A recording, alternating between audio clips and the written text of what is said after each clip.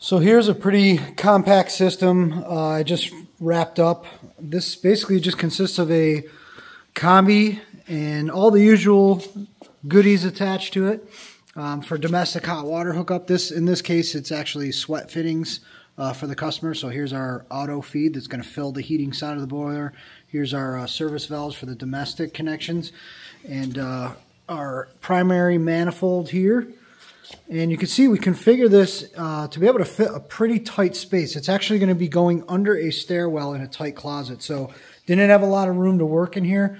The only thing you're not seeing on here, as in most of my builds, is the expansion tank. That will be plumbed right off of this port here on the air separator.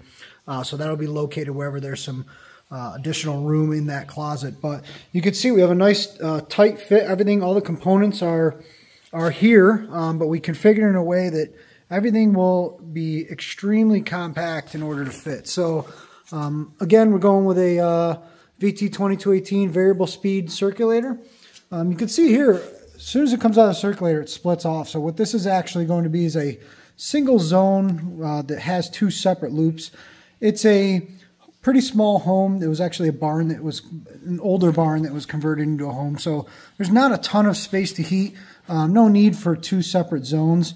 But we did want to split off to at least cover one direction of the house and one on the other side. So you can see the two returns here. We have our purge valves here so that we could fill both of those and purge all the air out of each of those heating loops. So I also have a Naviclean on this system here to keep all the junk out from going into the boiler. So yeah, I mean, we can configure these pretty tight. So this thing is, I believe, about 40 inches wide.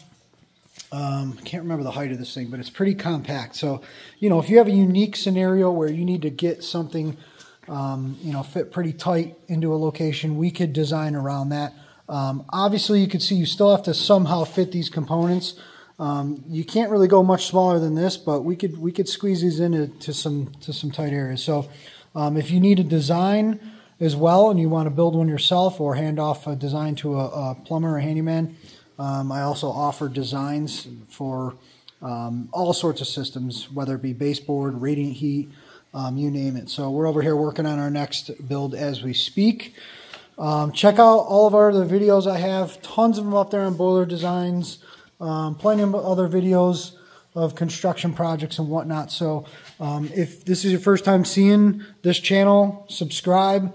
Give a like to any of my videos. It goes a long way. Subscribe if you haven't yet. And with that said, we'll see you guys on the next one.